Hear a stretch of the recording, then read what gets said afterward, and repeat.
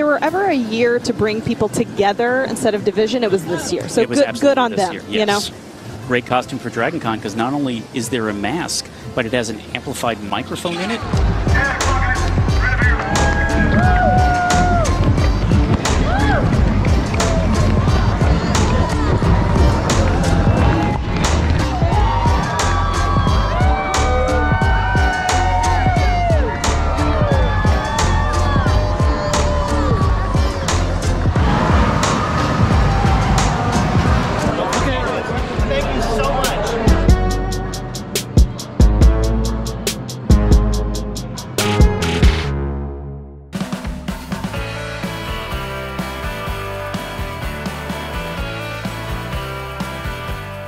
Hi everyone, welcome to Pal to Tech. I just got back from Dragon Con. I don't even know how to explain what Dragon Con is, but think of it as the world's largest costume party. Would probably be the best way to describe it, and I thought it would be an awesome video for me to go over exactly what gear I brought, why I brought it, and whether or not it worked for me. Shooting photos and videos at Dragon Con is unlike any other photo shoot that you can imagine. Things move really quickly, and you can't have the normal setups you would get in a studio or a controlled environment or a regular photo shoot. It is crazy. So the very first thing I did, which was a bit different, I did not bring a photo gear bag. Instead, I brought a backpack type, wilderness bag from North Face called the Surge. And the reason why was the location of the pockets and the fact that I needed to carry everything in it, not just my camera gear. So let me show you what I brought and why I brought it. This gimbal right here that I brought that I strapped to the side, it's for a smartphone. I didn't use it at all. I really didn't use my smartphone much. I was using other gear, so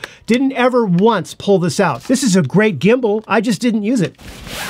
I never travel without my laptop computer, so that's what's in here, along with chargers and an external drive and that kind of stuff. All of my computer editing type gear fits nicely in this bag, which goes right into the back of this. It has a special pouch. Perfect, convenient. I can pull it out and it's my little editing station. Speaking of editing, I brought headphones, right? They collapse up, so I guess you could say they're compact, but I don't like using AirPods and things like that for editing. I like real headphones, so I brought a pair and I used them. Next, I needed a place for all of the batteries, chargers, those type of things, and I have these two packs right here from Think Tank. They're clear and you can see what's inside of them.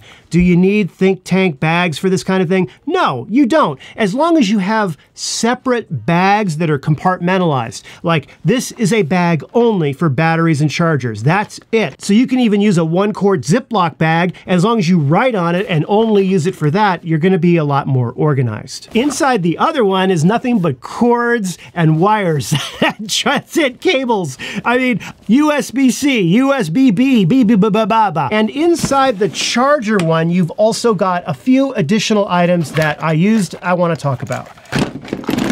Fujifilm battery charger, very important. I'll get to the cameras in a second.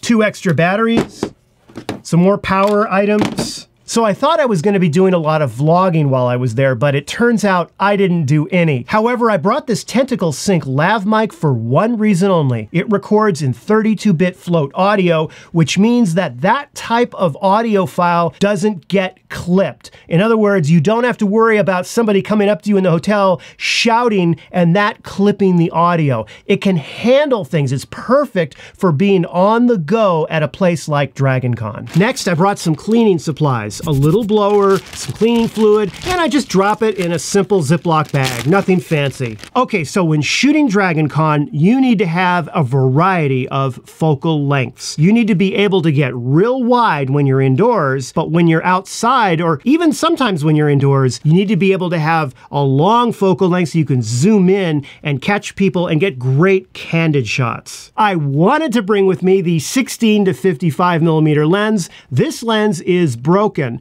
If you don't know about that story, go look at my little community post in YouTube on it, and it'll explain about that. So because I couldn't take my 16 to 55, I brought the 18 to 55. I would have preferred the 16, but you know what? The 18 to 55, I love this lens, and it is a great video lens. Next, I needed wide angle, so I brought the 10 to 24. Wonderful lens again, and the fact that it has built-in lens stabilization also makes it practical for video. I haven't talked much about the 10 to 24 on this channel, and I think it's time that we talk about it a little bit more, but in another video. And for each lens, I used one of these lens protecting bags, these padded bags, put the lens in here, put this in the bag, and all was well. And lastly, I brought the 50 to 140 millimeter. Oh, this was so wonderful to be out in the street, because with a lens like this, you can really capture cosplayers and convention attendees doing things that they wouldn't do in pose necessarily, and I love it. So then I had this low pro basic generic bag that clips onto a belt, and I put my XT4 inside of that. Probably could have protected it a little bit better because it doesn't have padding, but I didn't run into any problems because this backpack has padding as well in one of the pockets. And the reason I brought the XT4, one word: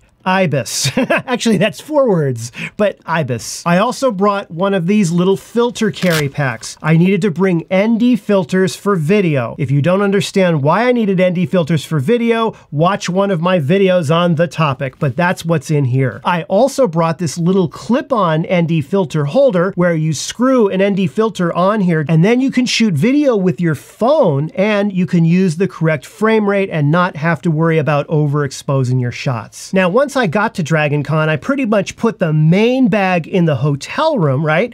And then from there, I walked around using this belt right here, which basically has places that you can clip and hang all of these various items. So this would just go around my waist just like this. And of course, I'd carry my smart cards with me. I'd throw those right in here. So I had every lens with me ready to grab at a moment's notice. And I brought this little strap as well that I could then put around my neck, attach the camera onto it just like this, and I'm ready to go. Now, a lot of the shooting that I was doing was inside dark hotels or bar areas where there simply wasn't a lot of light. So I had a video light, I had sort of an okay photo light, but I would have preferred obviously bringing one of the Godox units, but I just didn't want to strap on another piece of gear, and I didn't want to blow out portions of the costumes that were lit up from, you know, the LED lights and things like that. And I think overall it worked out pretty well. And what I also did for a lot of my shots was I would attach the little Andesini mount to the GoPro, or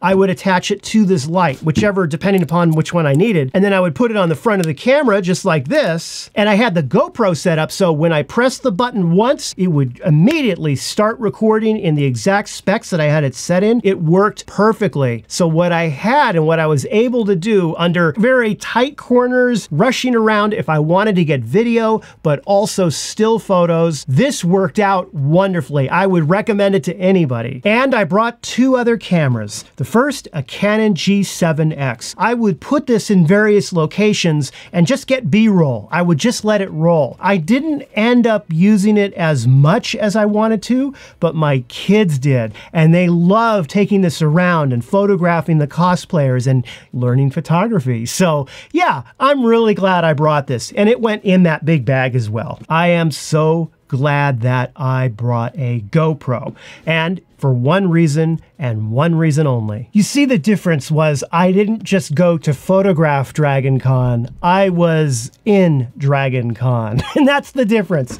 And because of that, I wanted to get video and be able to capture video from my perspective. I was actually in the parade, and let me tell you something, when you have this thing on and it's totally strapped on you, you can't carry this thing around, are you kidding me? Or strap a 50 to 140 lens while you're walking. First of all, the parade route is over a mile long, okay? That's number one. Number two is that it's really hot outside. Now, this helmet has fans inside that my wife built, and it's wonderful because you turn on the fans and it cools you, but still, when you're walking down there, you can see through these things, and suddenly you'll see this little boy or this little girl, and they're just kind of looking, and you can walk right up to them and high-five them, and it's just the most wonderful feeling in the world. Shooting an event like Dragon Con or any cosplay event, or frankly, shooting anything, you're either documenting it or you are a participant in it. And I had the perspective this time around of doing both. What I enjoyed the most about it wasn't shooting the photos, it wasn't the videos, it wasn't even being in the parade or doing all of the crazy stuff there. My son and I went out and I gave him the Canon and he shot some photos, and just being there to see him do that and to set up those shots was one of the highlights for me. And my daughter and I went and shot Lord of the Rings photo shoot, and she also used this camera, and watching her take photos just meant the world to me. So I'm very happy with how it turned out, and I am now coming back to reality. So, well, I hope you found the video helpful or at least entertaining. And if you did, be sure to give it the like and subscribe. I am going to be signing off now. Have a wonderful weekend, and I will see all of you in a new video next week. Take care. So wait, before you go, we have a world record here. The world's longest, uncut, uninterrupted video footage of T-Rex dinosaurs going down a hotel lobby escalator.